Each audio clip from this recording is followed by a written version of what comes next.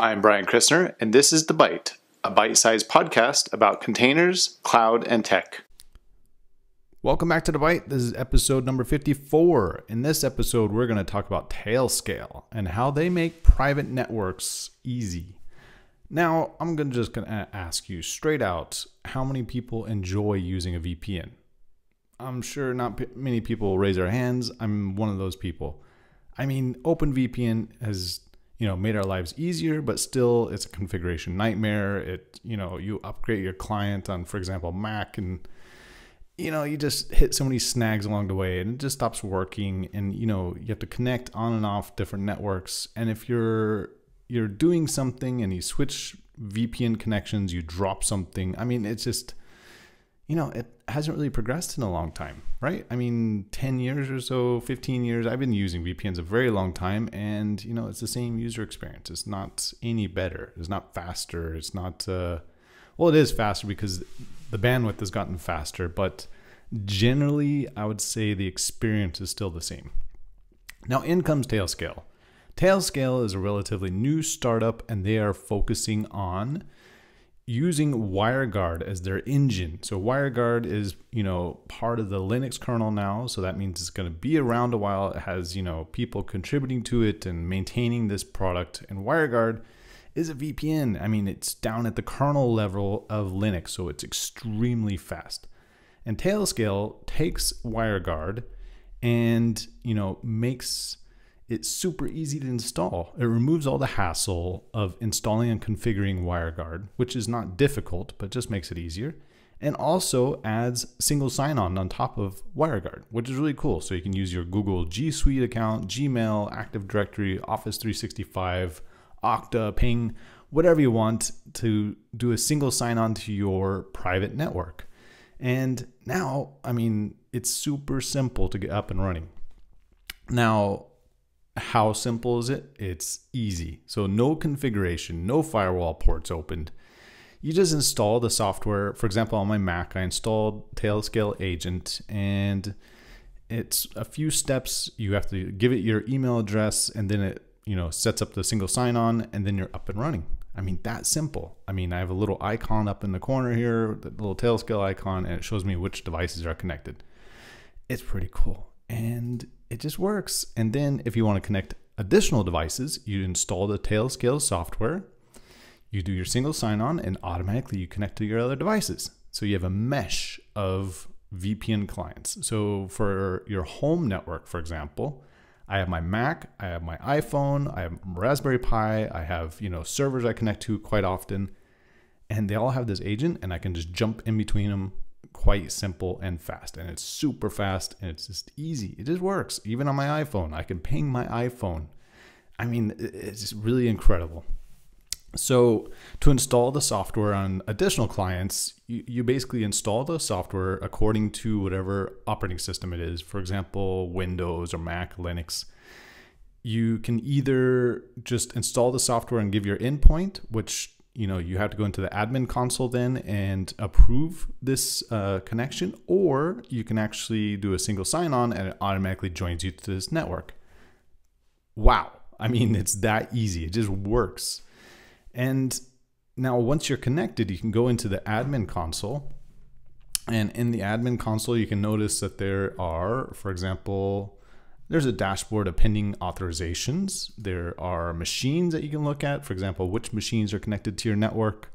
In my example here, I have my MacBook, I have my iPhone, I have some test services, I have a Raspberry Pi, and some other devices as well. So I can see all my machines in a single glance.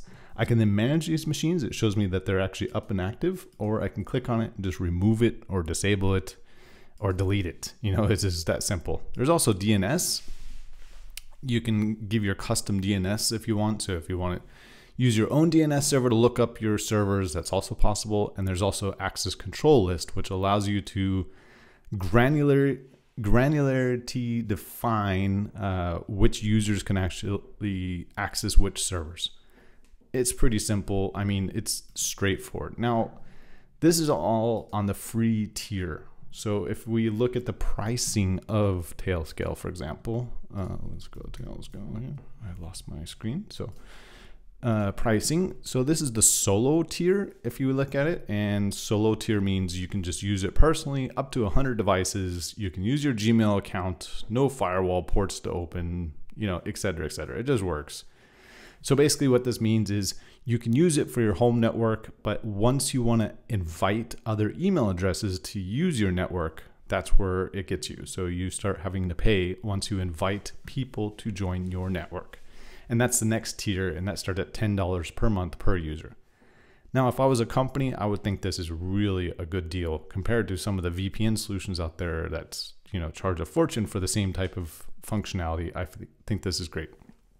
Additionally, so pricing, there is, so Tailscale, the company,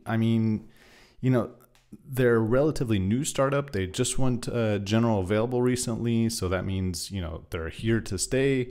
I hope, that's always a startup world. You never know, but they did receive $3 million in seed funding recently. So that means, they have a little bit of runway to actually develop and further grow the company. This is a good sign. Also, the fact that the technology they're using, Wireguard, is part of the Linux kernel. That means, it's, being maintained outside their company. It's part of Linux. So that means there's going to be contributors that's going to make sure that it sticks around for a while. If it's in the kernel, it's typically going to be maintained for quite some time. Now, what I find about Tailscale really great is, how easy it is, how simple it is to get up and running. But the thing that bothers me slightly is the fact that, you're using this third-party service. So that means the single sign-on is going through Tailscale, and the encryption keys are also being handled by Tailscale, in my understanding. If I look at the FAQ section, if you go under docs, if you go to comparisons and the VPN viewers guide, and I'll drop this in the notes, there's a section that says, can I configure security policies? Is there an audit trail? Does it require software? Can I route users in? Can I provide? Does it provide? How do I manage my certificates? And yeah, so basically it's saying, Tailscale's central coordination server handles the key generation and distribution process, validating and authorizing keys when the user logs in. Keys and certificates are managed but completely behind the scenes, so users never have to care about keys. But that means the behind the scenes is actually with Tailscale. I would like to trust these guys. The team is quite a known team. It's very full of people with lots of knowledge in this space. And I have some trust with this company. They have yet to say, anything otherwise. But at the same time, you just have to know that your keys are, part of this organization. That also means, what if I can't connect to certain machines? They then offer the possibility that you can connect through one of their servers to connect to your service. So there is possibility to route through their servers, I should say, to get to your service.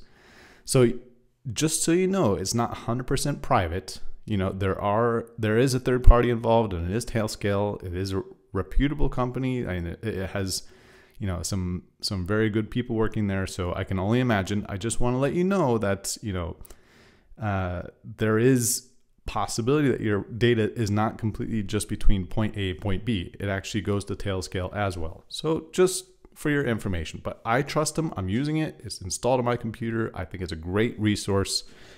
And yeah, I can recommend it. Give it a try. I've been telling everybody about it. This is a great service. And so far, I'm quite happy with it. And I have to wrap up now because I am just rambling on. And thank you very much for this episode of The Byte. We're talking about Tailscale. Stay safe, stay healthy, everyone, and talk to you in the next episode. Thank you for listening to this episode of The Byte. You can find the show notes at thebyte.io and follow me on Twitter at I Do My Own Tricks.